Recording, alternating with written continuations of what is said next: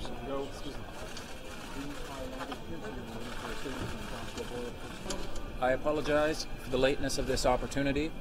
We were delayed due to a medical emergency surrounding one of our children in the aftermath of Wednesday's gun battle in Pakistan. Obviously, it will be of incredible importance to my family that we are able to build a secure sanctuary for our 3 surviving children to call a home, to focus on edification, and to try to regain some portion of the childhood that they have lost.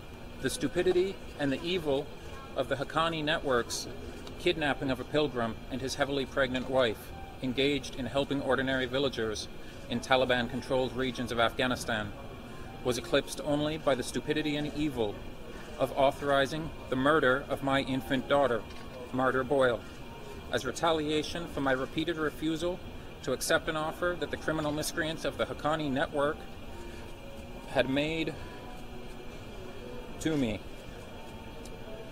and the stupidity and evil of the subsequent rape of my wife, not as a lone action by one guard, but assisted by the captain of the guard and supervised by the commandant Abu Hajar of the Haqqani network. God willing, this litany of stupidity will be the epitaph of the Haqqani network. Sic semper tyrannis. How do you feel to be back, Josh? How do you feel to